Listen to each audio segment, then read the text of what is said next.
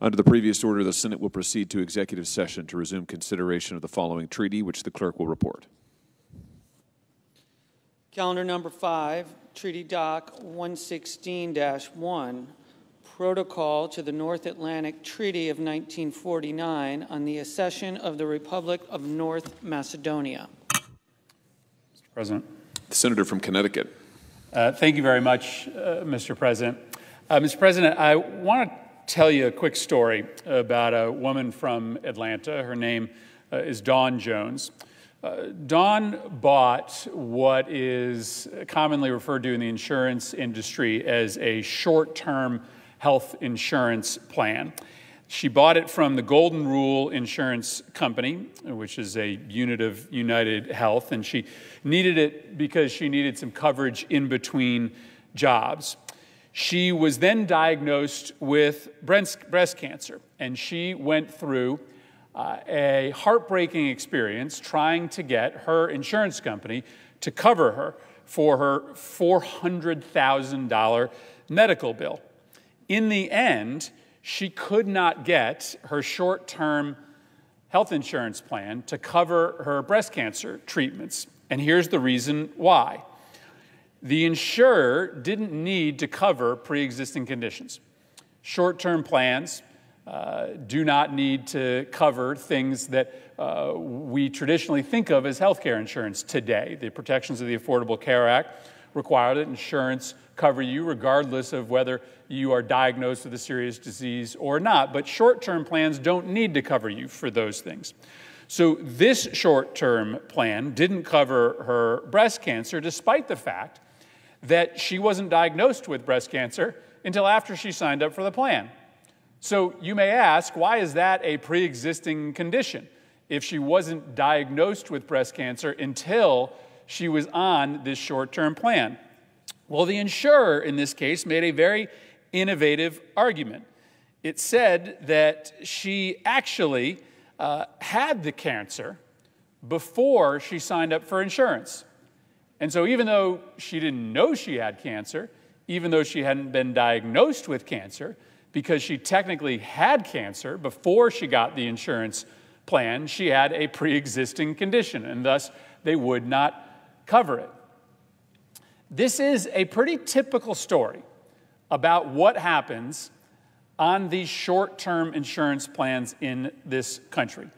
They are more commonly referred to these days as junk insurance plans, because for millions of Americans who sign up for short-term insurance, they find out that it really doesn't cover much of anything. One Golden Rule plan excludes pregnancy, provides a lifetime maximum benefit of $250,000. That is, by the way, an incredibly low amount of lifetime coverage, $250,000. One hospital stay for a serious illness can be over $250,000. And the icing on the cake, this particular junk plan from Golden Rule, it doesn't cover a hospital room or nursing services for patients admitted on a Friday or Saturday. So good luck if you get sick on a Friday or Saturday, because you're not going to get coverage on those 2 days of the week. These are junk plans because they don't cover what you need. And you, by and large, don't find out about that until you actually need the insurance. How about a gentleman from San Antonio who actually had his short-term plan for about 6 years? He had been paying it for 6 years because they're technically short-term plans. He was renewing them over and over and over again. And when he was diagnosed with kidney disease, they wouldn't cover him because they went back to his medical records and found out that he'd had some blood work done earlier that had shown the initial signs of kidney disease, but he wasn't diagnosed until later on. And what they said was, just like for this woman in Atlanta, because you had signs of kidney disease when you were insured with us a year ago, we're not going to cover you now because technically you're on a new plan. He'd been getting a plan every 6 months, every year. He didn't have any gaps in coverage, but because he technically was signing up for short-term plan after short-term plan, he didn't get covered for his kidney disease. Over and over again, we hear these stories about individuals who go on these junk plans and then find out that they can't get insured for anything. Can't get insured for hospital stays on Fridays and Saturdays. Can't get insured for mental health treatment. No prescription drug benefits. No coverage for maternity. All sorts of backbending activity to try to stop people from getting coverage for illnesses. And yet, these plans are becoming more and more prolific. Why is that? The reason is that the Trump administration is using an innovative method to try to get more Americans to sign up on these junk plans. And that's what I wanted to come down to the floor to talk about today. These junk plans are a nightmare for people who get on them and then find themselves on the outside of coverage. When you sign up for health insurance, you basically think it's going to cover a set of things: hospital stays on weekends, coverage for your cancer diagnosis. But these junk plans don't cover those things. But the administration has decided to use a section of the Affordable Care Act that was designed to strengthen our healthcare system and instead use it to weaken the healthcare insurance system by providing for more and more of these junk plans. A little bit of legislative history. There's a section of the ACA that was set up so that you could apply as a state for a waiver to improve coverage. The waiver says that you can do some innovative things in the ACA so long as you prove that whatever you're going to do is going to provide health coverage that's just as comprehensive as what is required under the ACA, that you're not going to cost consumers any more than what they're paying under the ACA, that the number of people who are insured under the ACA in your state isn't going to go down, it's going to stay stable or go up, and you're not going to increase the federal deficit. Well, President Trump, in October of 2018, issued new guidance that essentially guts all of those protections for these waivers. President Trump basically says that these short-term insurance plans can be approved even if they cost people more, even if they don't cover things like pre-existing conditions, even if they result in less people getting insurance.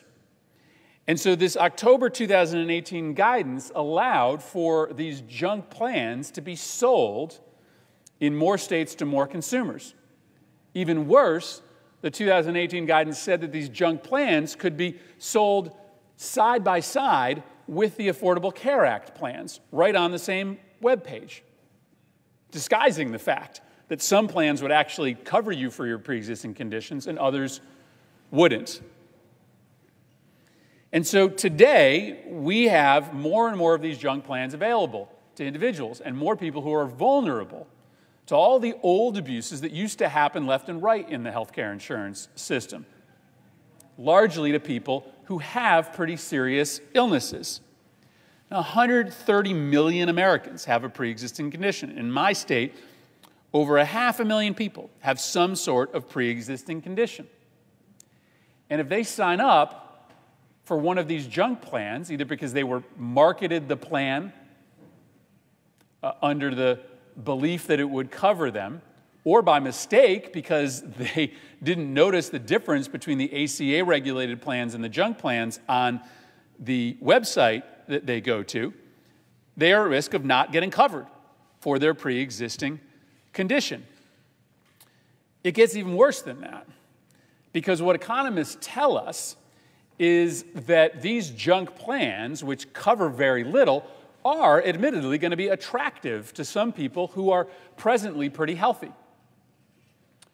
Young people, people who don't have any pre-existing conditions, they may sign up for those junk plans because it doesn't really matter to them at the time that they don't get coverage for much at all, because the junk plans are going to have prices that are lower in most instances than the plans that cover basic healthcare services.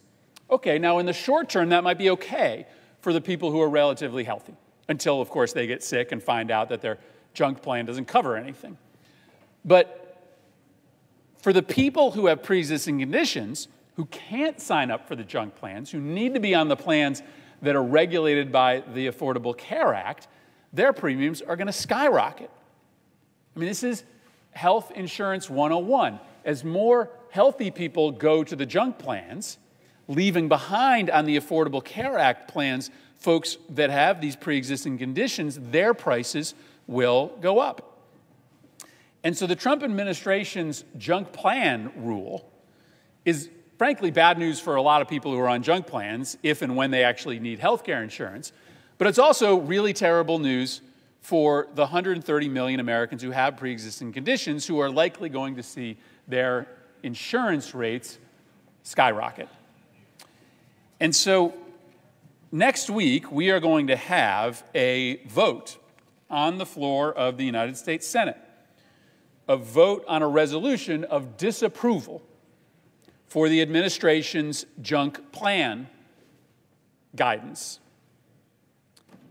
And I have listened to members of the Senate on both sides of the aisle for a long time talk about how the one thing we agree on is that we need to protect people with pre-existing conditions. And though many of my Republican colleagues might not support the Affordable Care Act, they do agree that we should support people with pre-existing conditions, which I generally read to mean that we should make sure that we don't pass legislation, we don't let the administration do anything that'll make it even harder than it already is to live with a cancer diagnosis or a diagnosis of serious heart disease.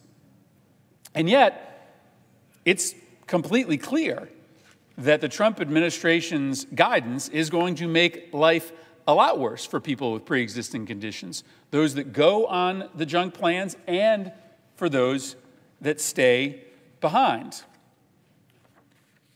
Here's a quote from an article in The Atlantic magazine, which did a summary of these junk plans and what they're like and frankly, how important they are to insurance companies.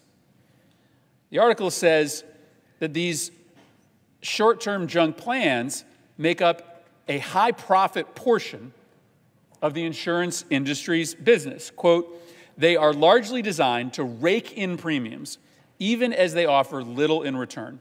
And even when they do pay for things, they often provide confusing or conflicting protocols for making claims. Collectively, short-term plans can leave thousands of people functionally uninsured or underinsured without addressing or lowering real system-wide costs. That's the story of junk plans. They're a pretty good deal for the insurance industry, which is why they have been pushing the Trump administration to allow more of these junk plans to be sold. They're a good deal for the insurance companies because ultimately they don't require the insurance companies to pay out a lot in benefits, but they ultimately make a ton for the insurance companies in the premiums they collect. And so it's time for everybody in this body who has stood up and said that they support individuals with pre-existing conditions to vote that way.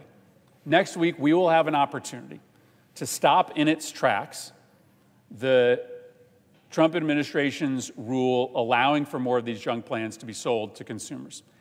And because we know the House of Representatives will join us, we now have the chance to actually do something about it and stop this erosion of health care for people with pre-existing conditions before it's too late. I get that the country and this Congress are rightly consumed with the ongoing scandal surrounding the impeachment inquiry and the recent heartbreaking, unconscionable events in Syria.